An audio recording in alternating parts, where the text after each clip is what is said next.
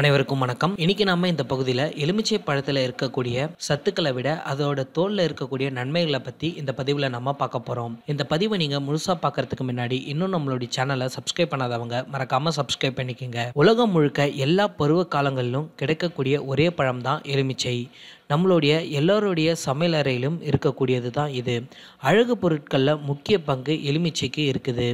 எலுமிச்சை அதிகப்படியான வைட்டமின்கள், தாது பொருட்கள், நார்ச்சத்துக்கள் இருக்குது. ஊட்டச்சத்தும் குறைவில்லாமல் கிடைக்குது. எலுமிச்சை சாற்றில் உள்ள சத்துக்களை விட அதனுடைய தோலான அந்த பகுதியில் வைட்டமின் சி மற்றும் ஏ, beta carotene, calcium, magnesium, potassium, folate போன்ற சத்துக்கள் இருக்குது.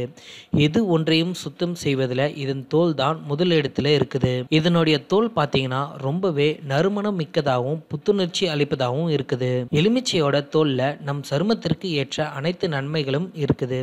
அதில் உள்ள அமிலமானது நம்மளுடைய சருமத்தை மிருதுவாக்கி பளிச்சென்ற தோற்றத்தை கொடுக்கும்.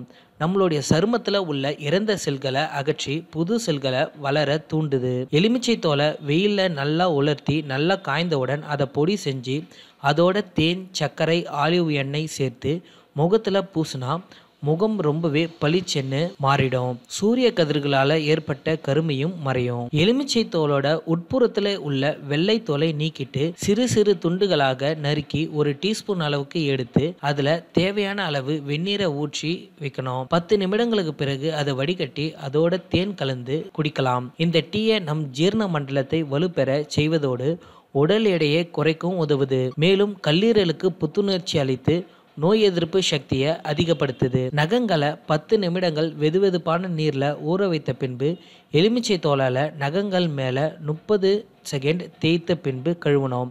இது போல 2 நாட்கள் ஒரு முறை செய்து வந்தால் நகங்கள் உள்ள மஞ்சள் நிறம் மறைந்துடும். இது போல பற்களில் தேய்ச்சிட்டு வாய் குப்பிளிச்சா பற்களில் உள்ள மஞ்சள் நிறம் நாளடைவில் மறைந்து வெண்மையான புன்னகையை நீங்க பெறலாம். எலுமிச்சை தோலை நல்லா துருவி ஸ்ப்ரேயர் உள்ள போட்டு அதோட ஒயிட் வினிகர் சேர்க்கணும். அது நல்ல வெளிச்சம் உள்ள இடத்துல 2 வாரம் நல்லா வைக்கணும்.